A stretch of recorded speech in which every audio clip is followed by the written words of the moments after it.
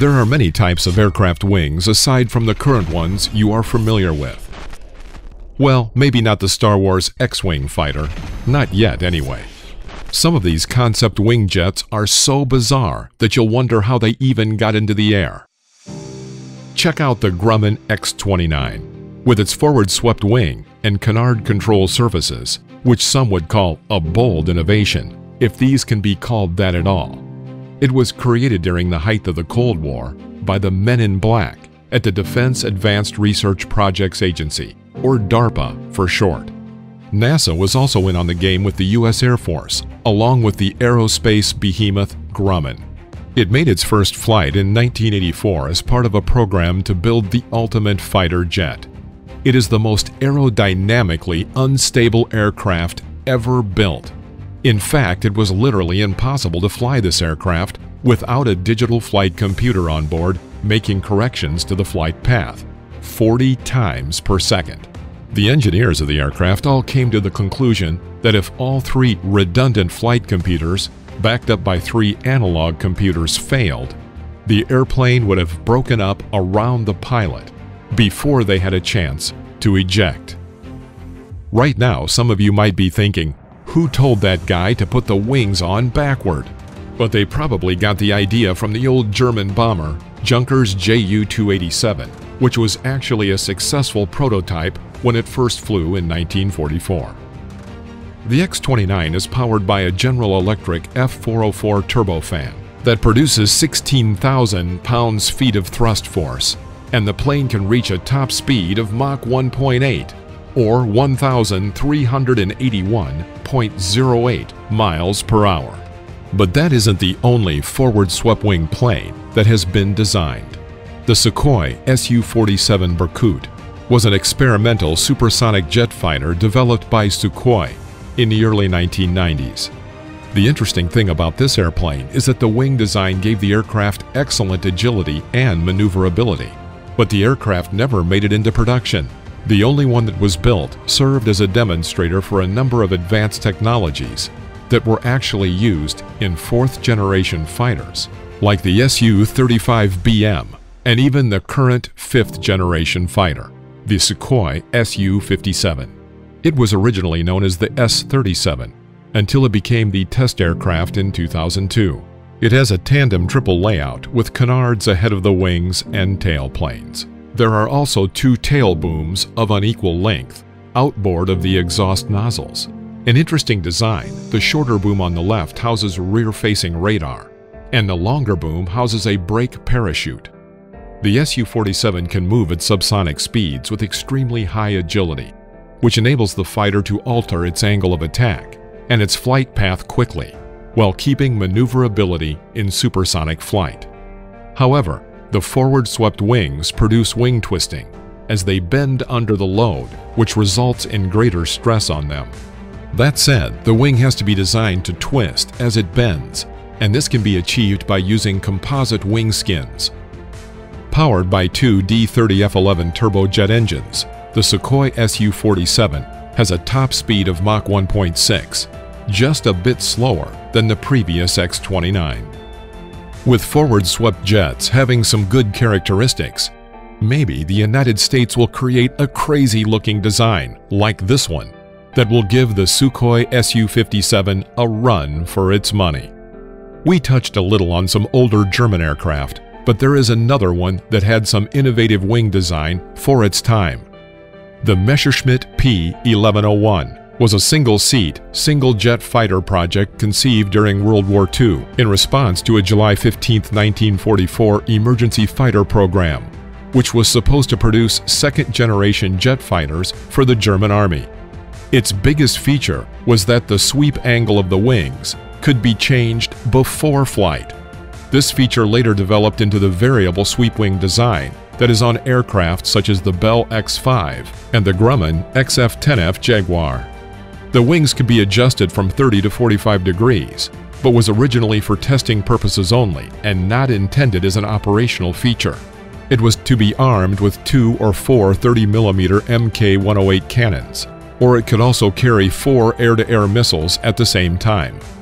The first design was powered by a Heinkel HES-011 turbojet and was the shortest of all versions, with a blunt nose and a V-tail, and it was armed with two Mk-108 cannons. Eventually, there were 6 different designs in all, ranging from single-seat jet fighters to a 2-seat V-tailed heavy fighter.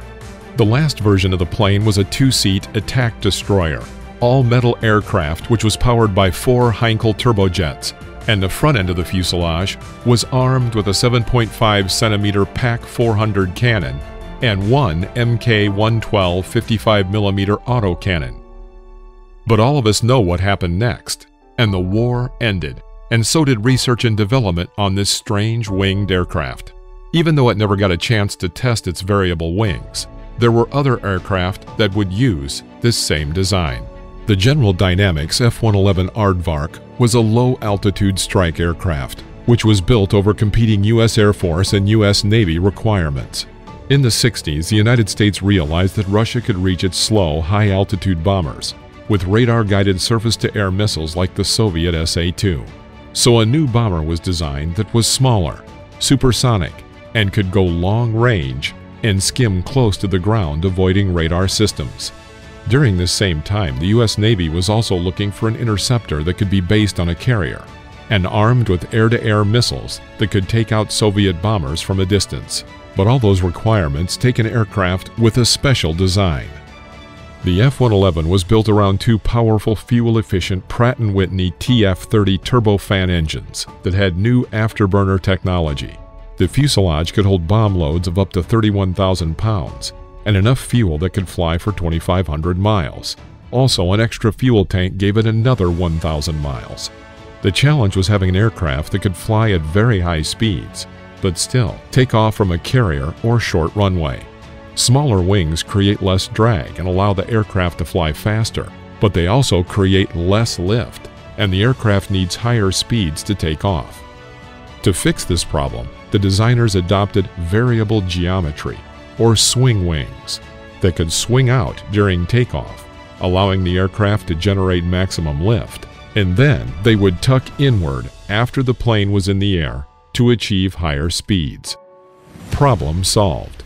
The F-111 was the first of several major designs that used this wing technology.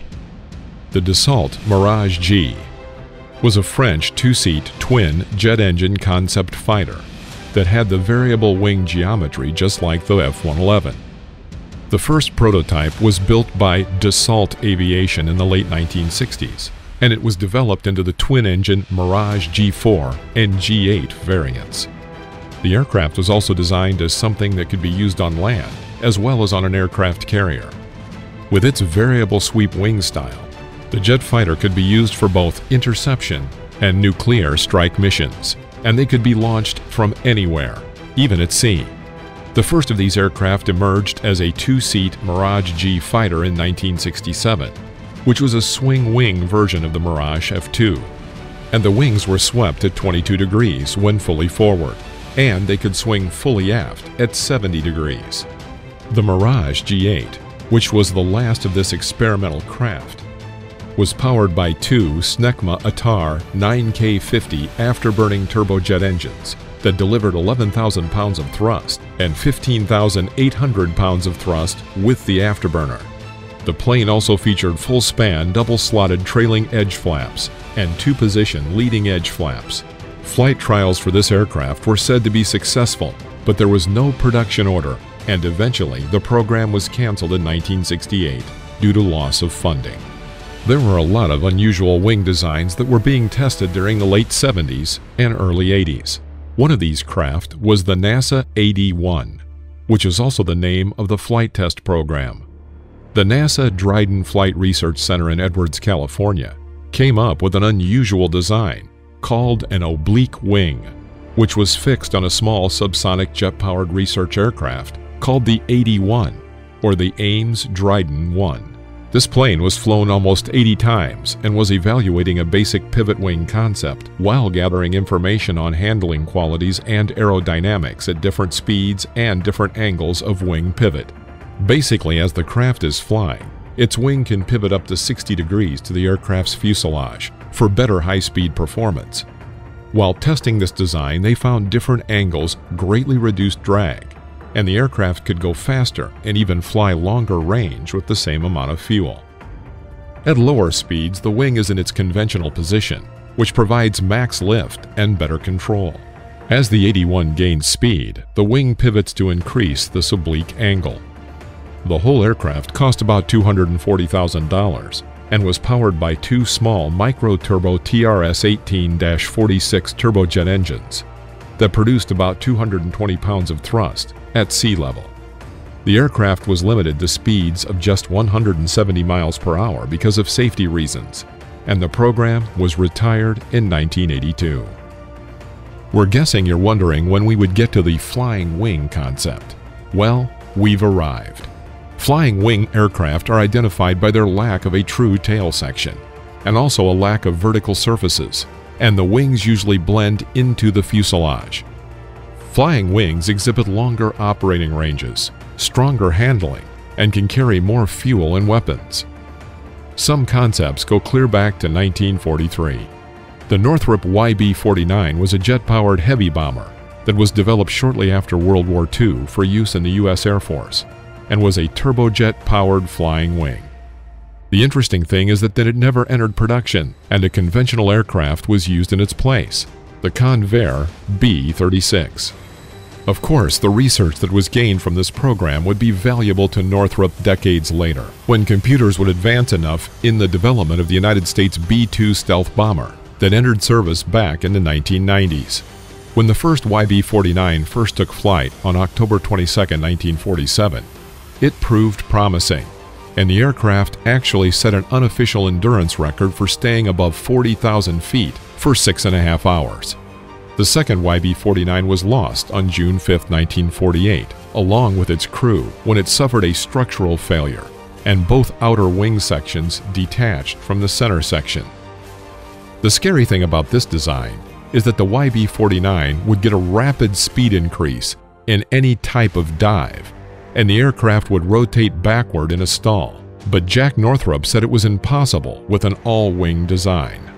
More problems would show themselves, as this was an invention that was ahead of its time. But as many of you probably know, during flight tests something else was noticed that surprised many designers, and that was that the flying wing had a really small radar cross-section. This is where today's B-2 Spirit got its design from. Powered by up to 8 Allison J-35A-15 turbojets, the YB-49 was very fast, and on February 9, 1949, it flew clear across the whole country, from the Muroc Air Force Base in California to Andrews Air Force Base near Washington, D.C., in just 4 hours and 25 minutes. The interesting thing is that the program seemed to be plagued with industrial sabotage, and the last operational prototype was destroyed on March 15, 1950, during high-speed taxi trials when the nose wheel of the aircraft collapsed, the plane caught fire, and was a total loss. We hope you enjoyed this video. What do you think the future holds for aircraft?